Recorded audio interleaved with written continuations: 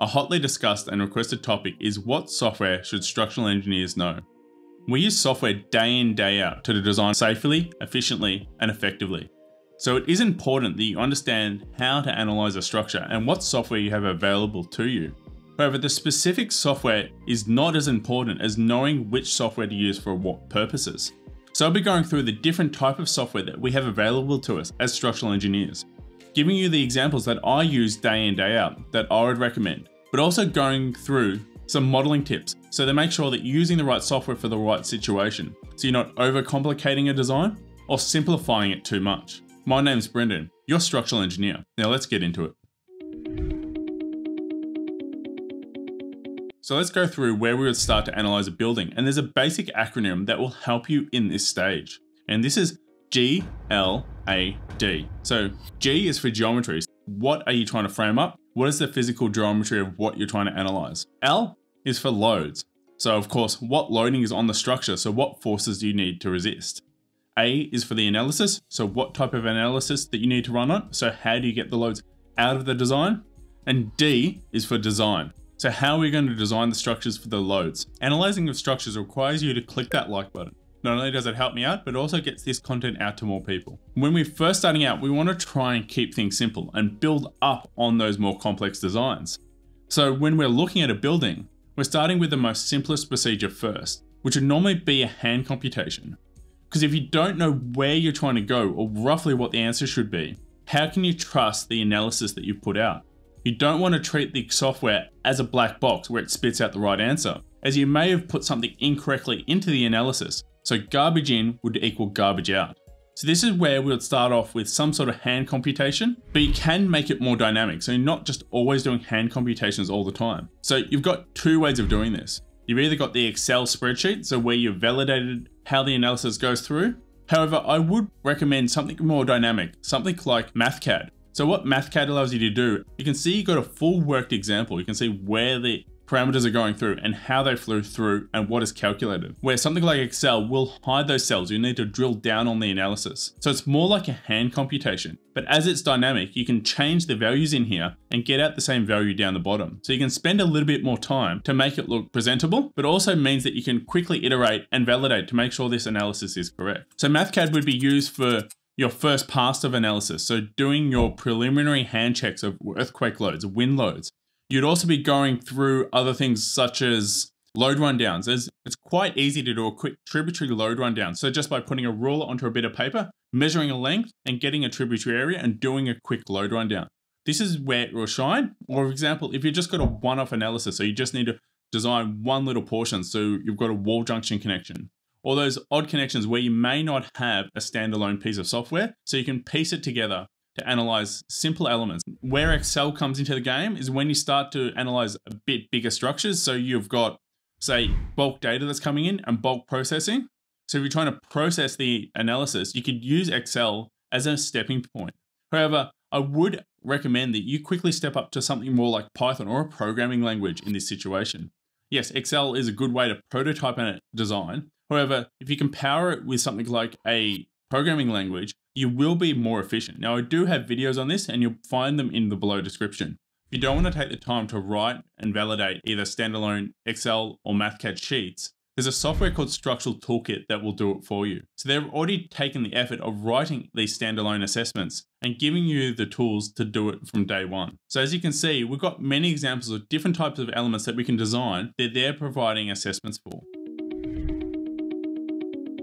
If we're moving into more complex geometry that may have X, Y, and Z coordinates, this is where you move into a frame assessment such as SkySieve or Spacegass. They allow you to analyze the structures for the loads that are going to be in them for either reinforced concrete or steel frame structures. So it allows you to have a full 3D frame of the building. Typically, I will start off with a simple frame, so it might be just columns and a single beam on top, so only in the X and Y coordinates, then move into the 3D frames later after analyzing in that simple format. Now, sometimes those big, bulky 3D structures can be quite complex to debug and work out if there's any errors or where the errors lie. Another benefit of using a program either like SkySieve or Spacegass, it allows you to simplify the stability elements that are going to be in your building. So if you need to scheme a building quickly, it may be easy to scheme it in something like Spacegass or SkySieve, or if you need to validate a 3D model that you have in either a program that I'll mention later. Another program that I also throw into this group, although it only does 2D analysis, is a program called Rapt, as it allows you to do a detailed assessment of reinforced concrete structures. So whether you've got either a continuous or multi-span beam or slab, it allows you to do a reinforced concrete or post-tension design. Now this is useful, especially when you're doing a more complex assessment in programs that I'll mention later, to help you build up from that simple assessment into the more complex analysis.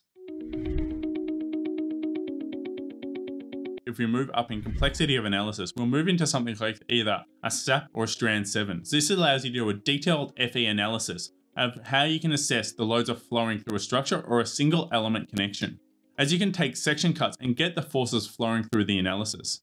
These also shine in such elements where you need to analyze the modal response of the structure. So just say you've got a laboratory floor and the complexities of the vibrations is highly critical to make sure the laboratory equipment works. This is where you would use a software such as SAP or Strand 7 to analyze how the structure is going to move under those conditions. Other areas where this shines is if you've got a complex transfer. So if you've got a big transfer structure with loads coming down, so you've got complex forces for strut and tie assessment, this is where software such as SAP or Strand 7 will really come into its own. Yes, you could do it for those more simple frame assessments. However, it is built more for that complex assessment. So sometimes it may be a little cumbersome for doing those more simple assessments.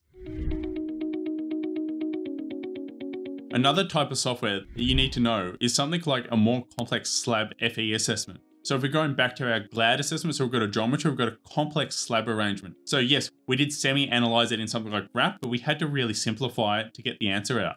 So in these situations is where you use something like Slabs or RamConcept, as it allows you to do the full FE slab arrangement to analyze every portions and analyze it exactly how it's going to be built. So you don't need to oversimplify certain areas. Yes, when I'm starting these type of assessments, I do start with that more simple assessment and build up to this complex arrangement, as this does two things. Not only does it allow me to model the structure quicker, as I know what type of post-tensioning I'll need, how many strands, and in what locations, but also allows me to compare that more complex assessment to the simple assessment to see whether I've either made a mistake in the more complex analysis or whether I've oversimplified the Rapt model, as they should be somewhat in alignment after the final assessment is done.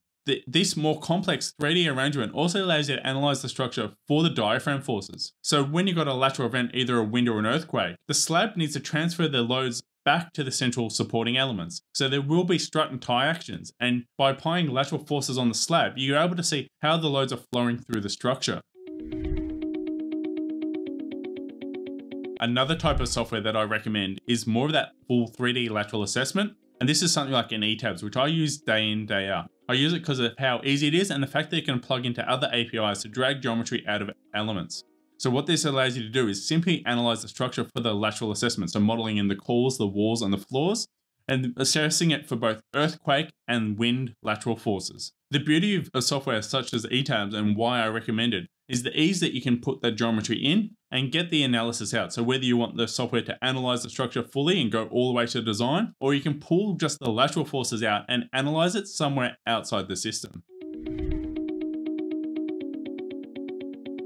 There's two more types of software that I recommend that every engineer should pick up. The first one is more of a utility, and this is like a programming language. So you can either do this through VBA, plugging in through Excel, or more of a standalone assessment such as Python. So what this allows you to do is get data out of different analysis. So this allows you to link up different types of analysis, allowing you to port from both the analysis through the design back into the modeling assessments. So cutting out some of that middleman and cutting out some of those copy and paste areas, both speed up the marking up and a design and documentations of the drawings, and also helps with your QA. Of course, when you are using something like this where it's going all the way through there, I would recommend that you locally check some areas to make sure what you've put in hasn't been garbage, to make sure they align with your hand assessment. The other type of software is more of that documentation side, as everything we produce as engineers needs to be documented to allow people to build it. So there's many types of software that fill this gap. So if you're going into that 3D modeling space, this is where you're going to Revit, or you can go into AutoCAD or BricsCAD. You've got that more of that 2D documentation. Or even Bluebeam. Bluebeam is highly powerful. You're able to document a pretty good set of structural documentations all the way through Bluebeam. As you can see, there's a variety of different types of software that you can pick up as an engineer, but they specifically fall in those different groups. And please comment below if I've missed anything. And if you're interested in supporting the channel, I've got links to my Patreon in the below description. Much like these many members over here, without their support, this type of content would not be possible. And as always, stay safe, keep learning, and see you next week. Bye.